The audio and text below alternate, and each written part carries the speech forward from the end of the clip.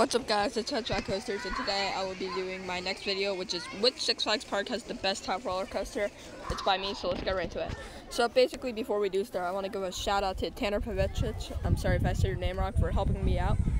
He helped me with Great America, for the Great America park, because I've never been to Six Flags Great America, so I needed to choose a coaster for that, and I didn't know what to choose, so he helped me out and gave me some reasons as well, so thank you. So basically, the way this will work is I'll find the best I took the best coaster from each Six Flags park, and I'll rank them all. So basically, I'll see which park has the best, like the top roller coaster, like the best #1 coaster at the park. Altora, or one of these coasters, will be the top. So not all of these will be like the top 15 best coasters in the chain, but the #1 is the best coaster in the chain. So let's get right into it. So here are our contestants. Great America, we have Raging Bull. Great Adventure, we have El Toro. Great Escape, we have Comet. New England, we have Wicked Cyclone. Luron, we have Goliath. Darien Lake, and America, we have the Ride of Steel clones. Mexico, we have Superman at Ultimo Escape. Magic Mountain, we have Twisted Colossus. Over Texas, we have New Texas Giant. Fiesta, Texas, we have Iron Rattler. Over Georgia, we have Goliath. St. Louis, we have the Boss. Frontier City, we have Silver Bullet. And Discovery Kingdom, we have the Joker. So coming in at number 15 is Silver Bullet at Frontier City.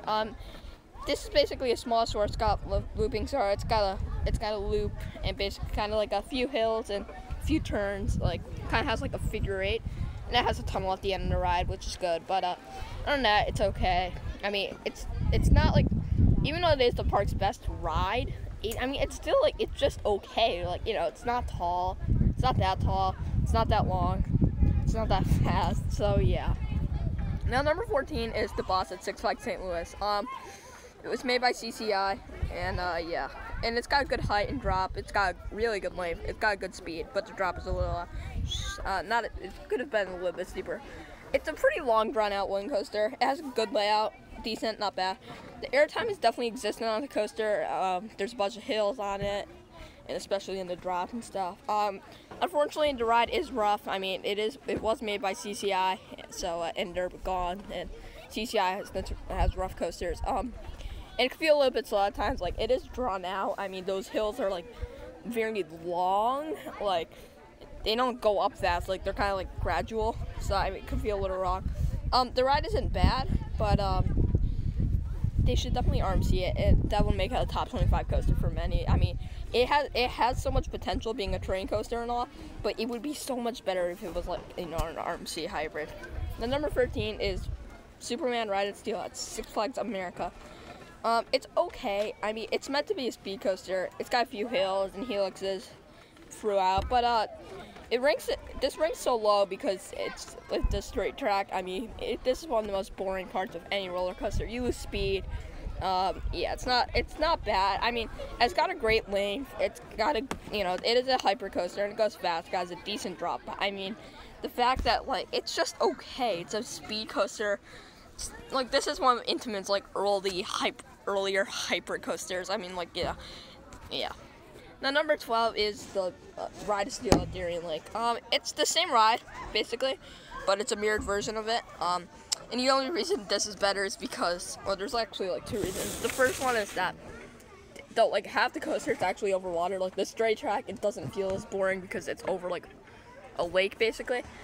And, you know, it looks more scenic. Also, the park basically relies on this more than Six Flags America does for being the top coaster, because this one you'll see for, you know, for miles and miles. But, you know, like a park like Six Flags America also has coasters like Joker's Jinx and Nighthawk or Batman. So, yeah.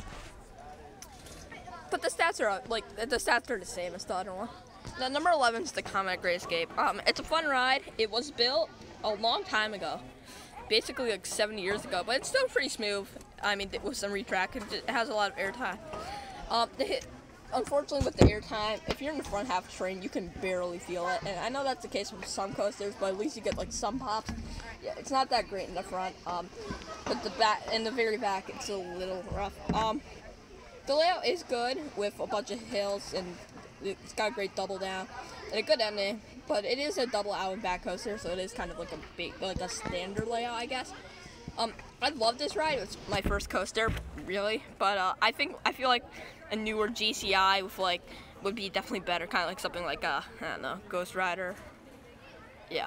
And the stats, I mean, it's kind of long, but I don't know. The drop's not the steepest or anything, so yeah.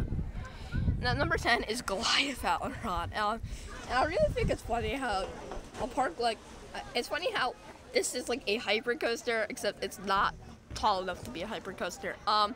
It's an out-back coaster. It's designed like a hyper, but it is short of it by like 26 feet, which kind of sucks. The ride has some airtime hills, you know, like B&M type, and 180-degree turnaround, which is okay. And it doesn't really have that much else to it. And basically the only reason it's ranked higher than Comet is because the airtime is like more existent throughout the ride, and you know, B&M airtime is legendary. But it's got a decent drop and good speed, good length. Now, number 9 is the Joker at Six Flags Discovery Kingdom. I just love saying the Joker. This is considered to be one of the weaker RMCs, which is true. It's still a good ride. The drop is pretty good. There's a few bank turns and hills, so has some good hang time on those inversions. I feel like that's really it. I mean, the theming is kind of like Six Flags, you know, so not great. I mean, and it could have used a land a little more last hit. I mean, there are still those gaps in between, which I know all RMCs have, most RMCs have, but I feel like if they add a little more height to that lift hill, they could have gotten an extra few hundred feet in. It is very smooth though. The stats, it is pretty short. It's not the tallest RMC, it's not the fastest RMC, but it's got a good drop, like angle of descent. The number 8 is Superman at Ultimo Escape at Six Flags Mexico. This is a unique hyper. It actually has kind of like a pre-lift section in the woods, which I kind of find pretty unique. The ride is pretty full, and then it has, you know, after that chain lift, you got a bunch of airtime, helixes, turns, you turn left and right, you know, twist. And even after like the mid-course brake run, you still got some nice airtime hills.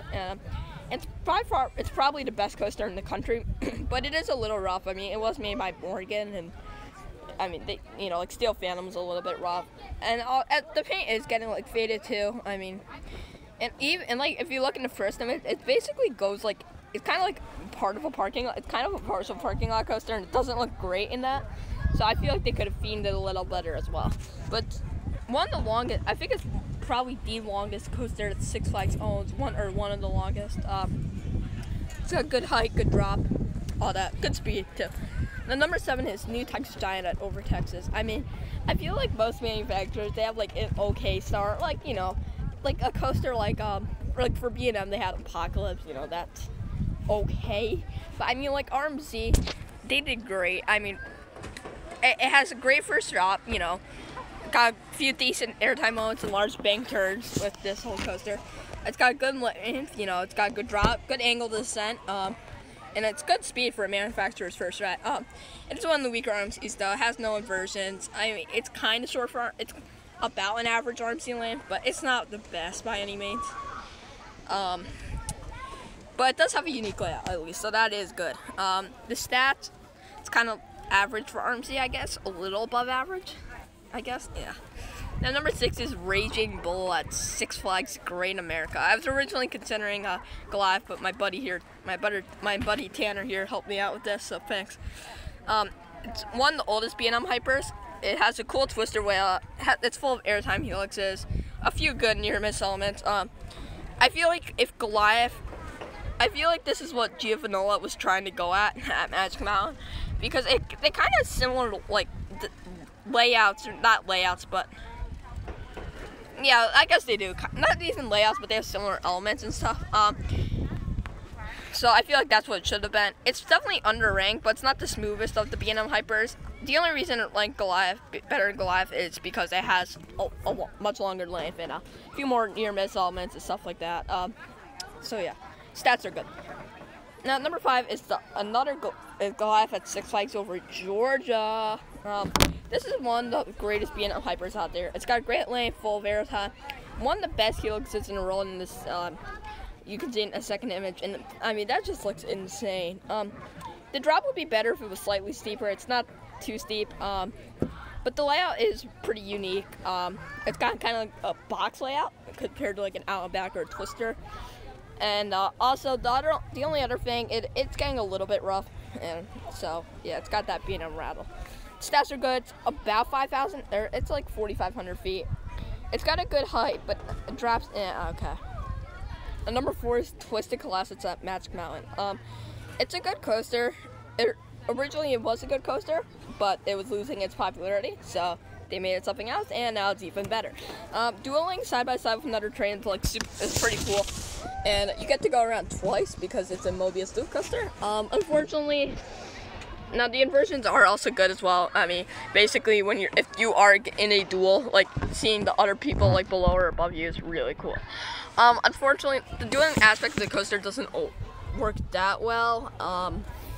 It's okay, and going up those lift hills can be pretty slow at times. So yeah, but luckily with West Coast Racers, they fixed that, but it wasn't fixed for this, so that kind of isn't the best.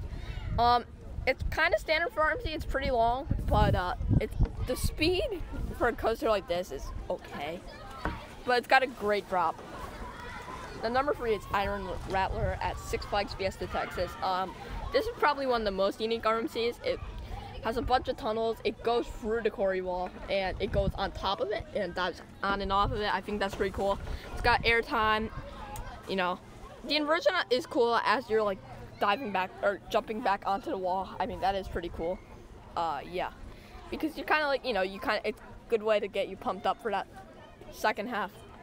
Unfortunately, the ride is kind of short. It'd be better if it featured another inversion. Like, when you dive back off the quarry wall, you still have some speed coming off, so it kind of sucks that it just goes in that break run. And number 2 is Wicked Cyclone at Six Flags New England. This is one of the best RMCs. The first drop, bank turn, followed by the inversion, the double down is a great way to start the ride. Yeah, that's basically what it puts it up there so quickly. And then, your second loop or cycle is pretty good, and then even your third one, even though it slows down a bit, that final inversion is great. That 0G rule, I think, or stall, I don't know. Unfortunately, like I said, the third lap, it needs better pacing. I mean, you can't really fix that unless you made it slightly taller, but it's still a great ride otherwise. The stats are okay. It's not the tallest, it's not the longest, it's not the fastest, and it's not in it, but it's got a good angle descent, so it's okay. Now, number 1 is El Toro at Great Adventure. I mean, I feel like this one was kind of expected. What's not to love about it? It's fast, has a great layout, it has a bunch of airtime. It's tall, long, and has a steep drop for a wooden coaster. The theming is above average for Six Flags, and it's really smooth. The pacing is also strong, and you'll never feel bored on this. It's by far one of the best coasters in the world, and one of the best wooden coasters out there. And it is definitely the best Six Flags coaster. So, yeah, and the stats are great too. It's 180 feet, which is one of the tallest wooden coasters out there. It's pretty long, it's got a great speed, and it's got a great angle of descent. So anyways, that's pretty much it. Thanks for watching. I'll check out some of my other videos, and I will see you all next time. Bye.